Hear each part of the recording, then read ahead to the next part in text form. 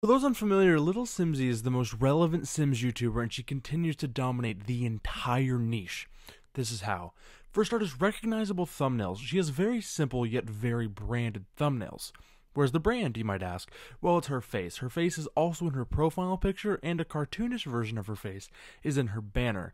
This makes her face very recognizable, and you immediately know if a video is from her or not. And even in the rare event her face isn't in the thumbnail, the same equally recognizable font is. Next up, strong topic. The Sims is being updated often, and usually has something going on with it, whether it's arguably overpriced paid DLC, free base game updates, or EA making some comical blunder. There's almost always something to talk about. The game also has a very large and extremely dedicated player base. I mean, these are the people that spend hours trying to influence the gender of fictional babies.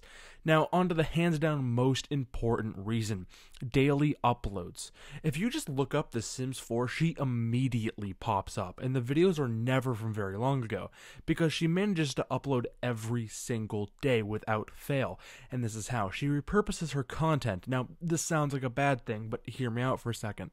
She streams every day, and can take that gameplay and simply spruce it up a little, maybe with some voiceover or whatnot. Sometimes she can even get multiple videos from one stream. With all that in the picture, it makes her upload schedule seem a lot more obtainable.